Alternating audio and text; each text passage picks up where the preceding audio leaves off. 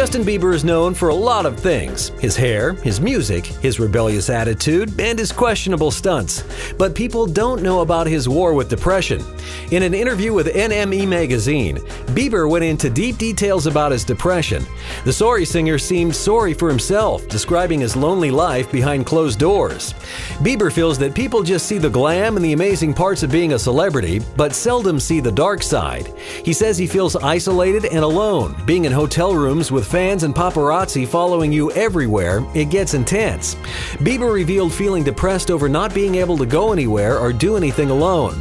He wants people to know he's human and he, like most people, is struggling just to get through the days.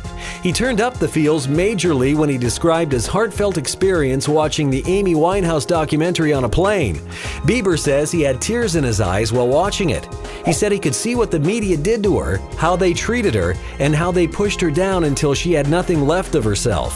Bieber believes the media was trying to do this to him as well. The pop sensation said the celebrity life can rip you apart. So much so, he says he would not wish it upon anyone. Despite the world's intense case of Bieber fever, Justin Bieber often feels depressed and alone.